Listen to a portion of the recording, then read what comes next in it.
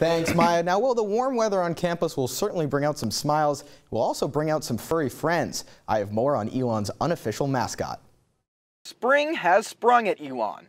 That means more green grass, more time by the fountains, and more squirrels. Yeah, I think they know that they own this area. Elon squirrels probably aren't like the ones you've been around before.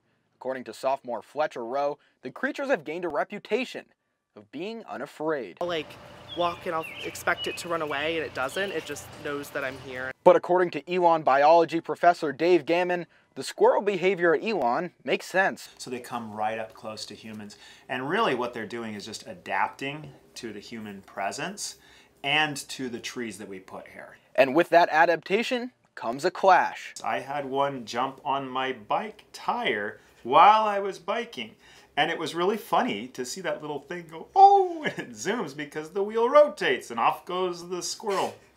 Poor guy. But while Elon squirrels can get in the way, the community still has love for their unofficial mascot. I love squirrels. I think they're here, they're hanging out, they're just a friend of nature. Have fun with them, enjoy them, watch them, learn from them. Paul LeBlanc, Elon Local News. For more on squirrel behavior, visit our website, elonnewsnetwork.com.